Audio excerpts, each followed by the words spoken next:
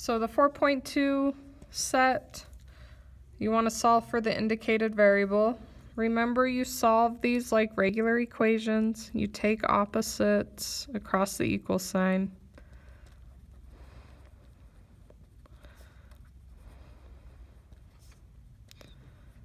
And then isolate the variable you want. So we'll do one with a fraction. Let's do number 9. I want to solve for c. So I want to get c by itself. So first thing, I'm going to go far away from c and get rid of this 32. Right now it's a positive 32, so the opposite would be to minus 32. So I have f minus 32. I can't combine those. Equals 9 over 5c. So that's 9/5 times c. The opposite of times is divide. So I'm going to divide both sides by 9 over 5.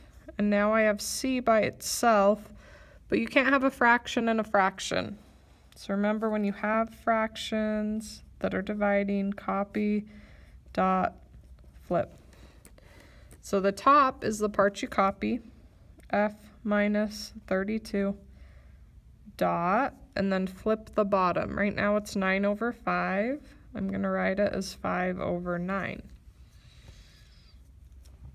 So I have 5 times f minus 32 all over 9 because we multiply straight across. So when I rewrite that, I'm going to put the 5 first, f minus 32 all over 9. And that's as simplified as we can go. If you want to distribute the 5, you can, but that's as simplified as it gets. So let's see.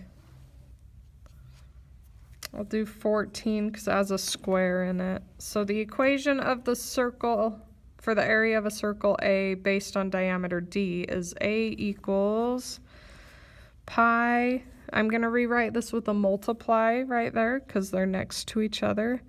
D squared over 4. Solve the equation to isolate the diameter D. So I rewrote it with the times because it's easier for me to see what the opposite is. If I need to get rid of pi, the opposite of times is divide. So I'm going to divide both sides by pi. And now I have A divided by pi equals D squared over 4. And I'm going to go back. Oh, I don't have it on this side, but when you have a fraction, multiply by the denominator. That's how you get rid of the fraction. So if I multiply over here by 4 over 1, those 4's cross cancel. I'm going to write my answer over here.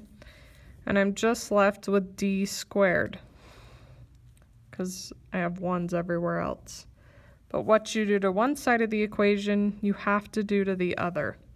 So I also need to multiply 4 over 1 here. And then you multiply straight across. So you're left with 4 times A divided by 1 times pi, which is just pi. So last step to get D by itself. Right now it's D squared. We just want our answer to be D equals. So the opposite of a square is a square root. Those are canceling. And what you do to one side of the equation, you do to the other.